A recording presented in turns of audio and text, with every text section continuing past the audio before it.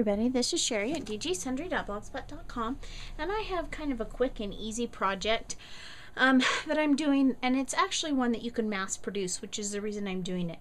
I'm actually doing it for my son. I like for him in the month of November just to send a little thank you with his newspapers. He delivers newspapers. I think he has like 62 on his route. And so this is the second November he's been delivering papers, and I wanted him to have a little thank you note to thank his customers. So, and I did something similar last year, and I just thought this year I would do something a little bit different. So I'm using the Autumn Melody Matte Stack. We'll talk about that in just a minute. From coordinations, I'm using the Safari Solid Dyed Core coordinations paper in 12 by 12, and then I used the Cricut Close to My Heart Artiste cartridge, and I haven't used the card feature on that cartridge very much, but they do have a card feature, and so I set up in my craft room to cut a whole bunch of cards, and they're just teeny tiny cards. They ended up total size on these were 5.542 wide, so that would be this way, and then 2.514 tall is what they called it. And they're actually, I think, probably designed to be gift card holders, but you would have to make them a little bit bigger, obviously, but they're perfect to make about 3 by 3 inch cards. And it cuts out the thanks in the top, and then it has a little flap here to put it down. So this is one of the colors that I did.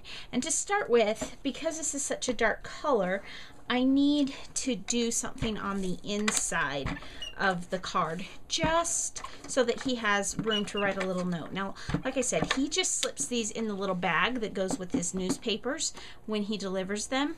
So he doesn't need to write a lot, you know, basically thank you and sign his name. And so I don't need a lot of room there. But so I took this is a piece of scrap from paper tray ink that I had, and it's vintage cream, and I cut that at 2 1/4 inches wide by 2 1/8 inches tall. And you can see, sorry, I can't get a hold of it. As I pick it up, then I'll just kind of move that to the front. Now this particular card, and I think all the cards on the Artiste cartridge have the little tick marks for your score lines, and I chose not, I used them, and then I used my little Martha Stewart scoreboard, and I scored all of the cards just like that, and pre-scored them, so all I have to do is use my bone folder to make it nice and flat. So there we have the little thanks. So then the next thing that I'm going to do is this is where the the Autumn Melody Matte Stack comes in. So I cut a lot of little pieces in the 2 1/4 by 2 1/8 inch, and I'm going to put them there. But of course I want to have some 3 Girl Jam crinkle ribbon. So for this particular card I'm using Merlot. Super simple. I'm not doing any stamping on these because, you know, the card already says thanks by itself, and there's not a whole lot of real estate on these little cards. I could put I've got different leaves or flowers that I could put on here, but I decided I'm just going to let the ribbon be the embellishment with the pretty crinkled paper. On 1 or 2 of them I did bows, but on this one and on most of them I'm just doing a little knot out of that 3 Girl Jam ribbon.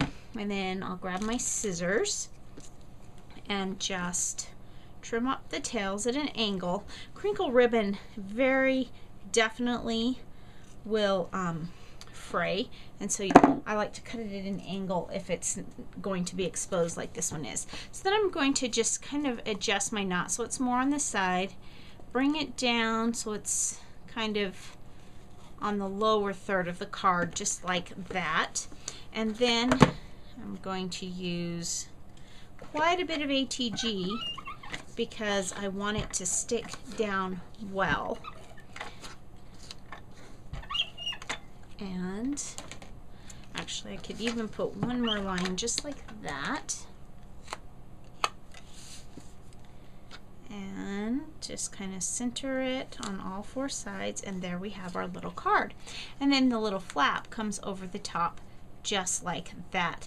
Let's see if I pull another piece of paper, you can see better how it says thanks on the top. And that's really, I think, all that it needs. Just let the ribbon be the embellishment, have a cute little card that he can just open up and write his little message, thank you for subscribing or something like that, and it's all done. So this is the first one that I did, and this one is in, or this is one of them that I've done, and this one's in kind of that wine color, but still kind of fall color. This is one that I did in green, again using the same paper. And this is the Halloween Harvest crinkle ribbon. You can get that in the Seasons pack.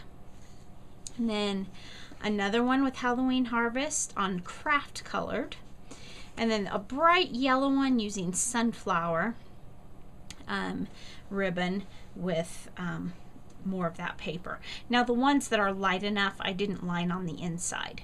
So I have 1, 2, 4 done and about 60 more to go. So thanks so much for stopping by today, and remember, take some time to enjoy the little things. Have a great day. Bye.